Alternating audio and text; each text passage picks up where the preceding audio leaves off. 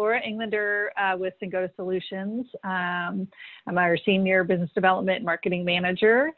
Been with the company for just about 3 years now. Singota Solutions is a woman-owned business. We actually started in 2006. We do fully robotic filling. We fill into vials, syringes, and cartridges. We focus on small batch fills for clients. So Singota is actually a Finnish word. It means to launch or to catapult. And so that's what we like to do, is bring new clients in and help launch their new projects through the clinical trial pipeline. So this is our first foray into any kind of virtual conference. So we really did not know what to expect going into it. And I could say that from the marketing side, the get-go, we were really pleased with the way that we were able to construct our booth virtually. Used to being in person for conferences, you just don't know what to expect.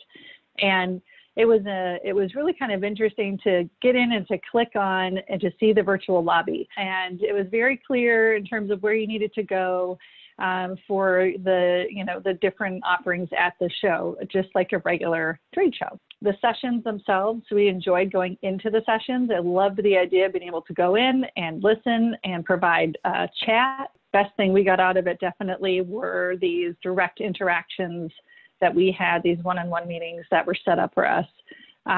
We really got a lot of benefit out of those one-on-one meetings. So we really felt like the delegates that were there were the right kind of delegates for us. And that's really hard to find in this trade show environment. So we were impressed with the quality of delegates. We were impressed with the quality of the companies that were present, and felt as though that was an excellent fit. Also, I really enjoyed working behind the scenes with the staff and knowing that you guys were in the back for us, tracking delegates down, setting up meetings for us. All of that is just a huge burden that you took off of our shoulders. And so we really appreciated that part and look forward to that for the future.